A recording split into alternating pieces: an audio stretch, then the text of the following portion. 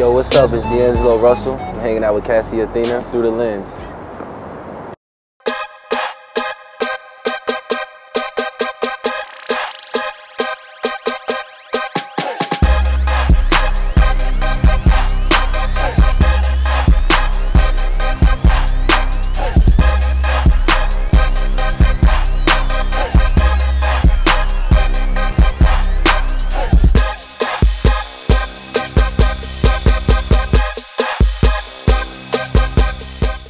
Talk about what brings you to LA. Like, what are you out here for? I'm actually out here for the Wooden Award event, an event yesterday on ESPN2, where I received the Jerry West Award for the #1 shooting guard in the country.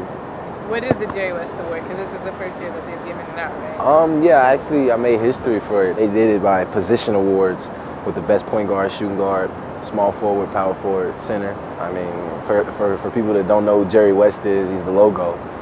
The Wooden Award, they hosted a few Special Olympic basketball games, and I was coaching me and Nina Davis from Baylor. So, I mean, we had a great time.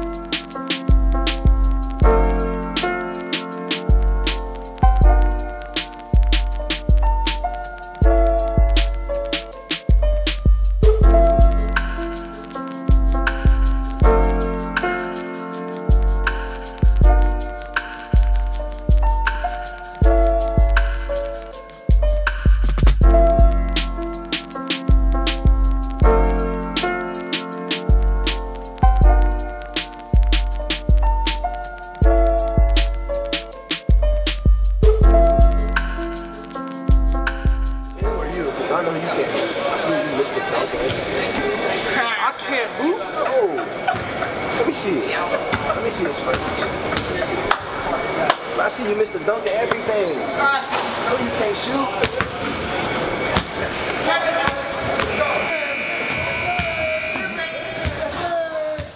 I started playing at a young age. Not extremely young. It was like, I'd probably say like 9 or 10. My dad introduced me to it. I did everything before basketball though. I was karate, softball, football, I'd done it all. And then basketball was introduced to me and I just ran with it. Did you have any players that you looked up to or try to model your game after growing up? Definitely. First, I would say Manu Ginobili. Just his passing ability and his thought process throughout every game. In this newer age, Steph Curry. Steph Curry's he's like an icon to me. Like, I look up to him. Everything he does is just, it's right. Do you think he's gonna win MVP? I hope he does, honestly. You know, that big brother role, I can't let him be. I gotta get one win. Yeah, so that's all it was? Who would win more? We played like what? We probably played like 20-something games. 20-something games. You won like one something? Like one as in teens. Like one something. I say about 13. This is recently or like? This was like yesterday at the court. Oh, and you can get some footage of that. He was beating you right now? Dang. You can get some footage of that right now. So growing up in Louisville, you don't have any pro sport teams. Did you grow up watching the college team out there? Honestly, me and my brother, we were never Louisville or Kentucky fans, or we was always on the North Carolina Duke bandwagon, you know? So like, he was a North Carolina fan, I was a Duke fan. So we grew up watching those guys. What were your goals when you were entering high school? I knew I was playing with my brother. I knew it was gonna be tough for me because the hype that I kind of had coming in. So I mean, it was fun just being able to play with my brother, play alongside him, practice with him every day, and we was a close team. Everybody was brothers on the team. Like, everybody was really close to each other. There was no egos, no problems like that. So I mean, my biggest fear was just not living up to the hype that I had coming into high school. Roscoe's, very famous chicken and waffles. I don't think that's what we're getting though. We're getting something different. What's it called? Jean's Delight? Yeah. What's in that? Mixed greens, a thigh, potato salad, and hot water cornbread. Cornbread. Every time I came here, it's been for like basketball. Like a basketball tournament, a basketball award ceremony, like a camp, something related to basketball, like right now.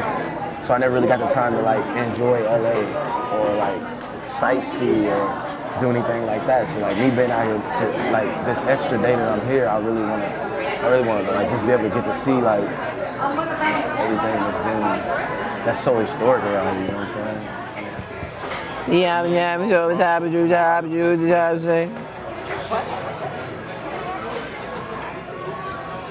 Where's the hotel?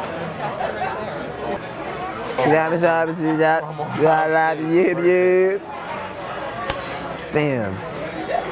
Bam, you can Google your birthday. It popped up. Yeah. Yo, that's scary.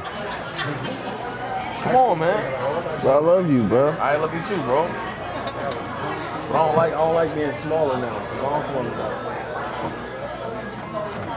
I haven't quite adjusted to it yet. How many people?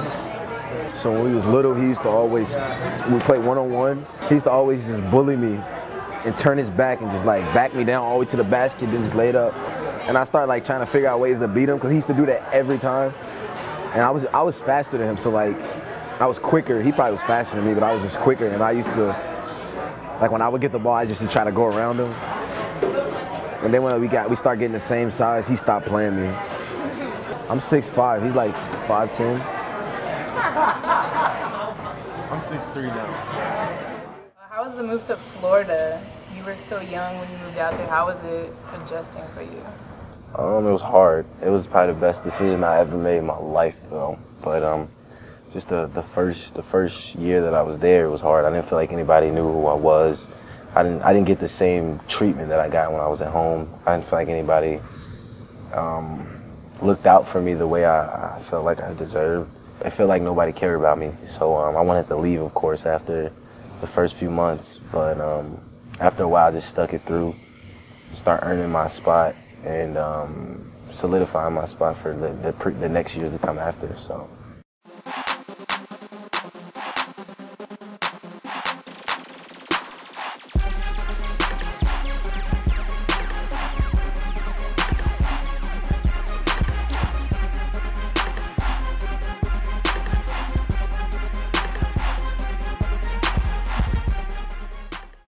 Being one of the top players in high school, how was travel ball? I'm sure all the games that you were playing, people would try to go at you. Like, what was that experience like?